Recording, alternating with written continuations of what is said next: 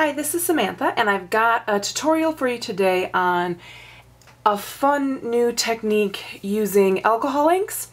And you are going to create a plaid background with alcohol inks. And there's a bunch of different ways floating around out there on how to do this. I'm going to show you the way I like best and that I found easiest.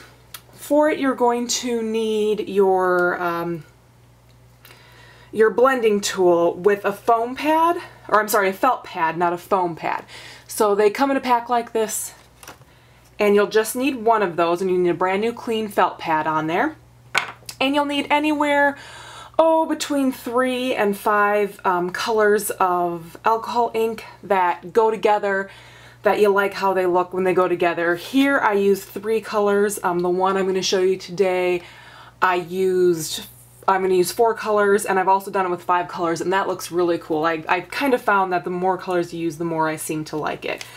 Today, I've got 4 colors, 2 that are fairly similar. I've got Pool and Stream that are both blues, and then I'm setting those off with orange and red, with Sunset Orange and Red Pepper.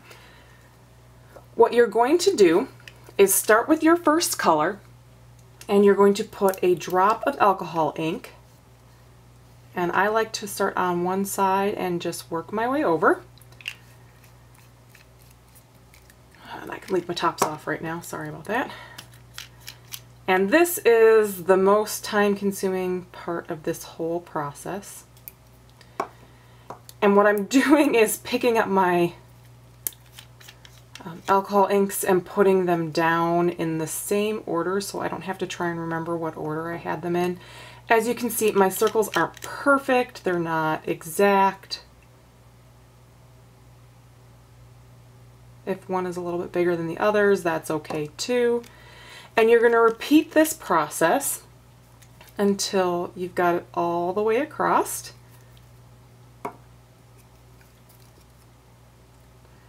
And you're going to try not to drip everywhere like I'm doing.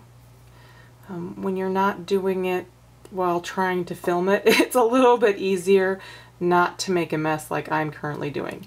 As you'll see, that's not going to be ideal. And I also got some alcohol ink right on my paper right now, so that's not great either. But we'll work around it for now. When you're doing it, you'll be a little bit more careful. And you're going to have alcohol inks all the way across. Once you've got this, it's really simple. You're just going to take your felt pad and you're going to swipe it down your paper as straight as you can go. And you just keep repeating. And you just start again next to it.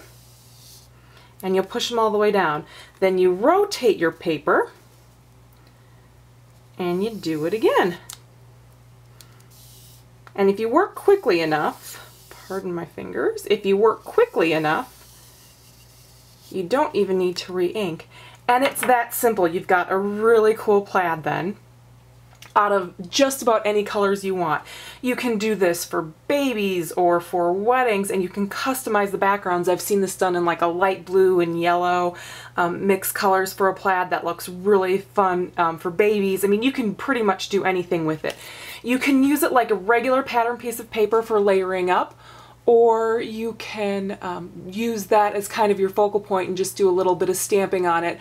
I stamped and embossed that thanks in white embossing powder, threw on a little washi tape and a epoxy dot, and you've got a card. The only thing I think I forgot to mention here is that this is glossy cardstock. You're going to want glossy cardstock. It works better with alcohol inks. It allows them to sort of slide on and travel. Otherwise, you won't get that same sort of blending plaid.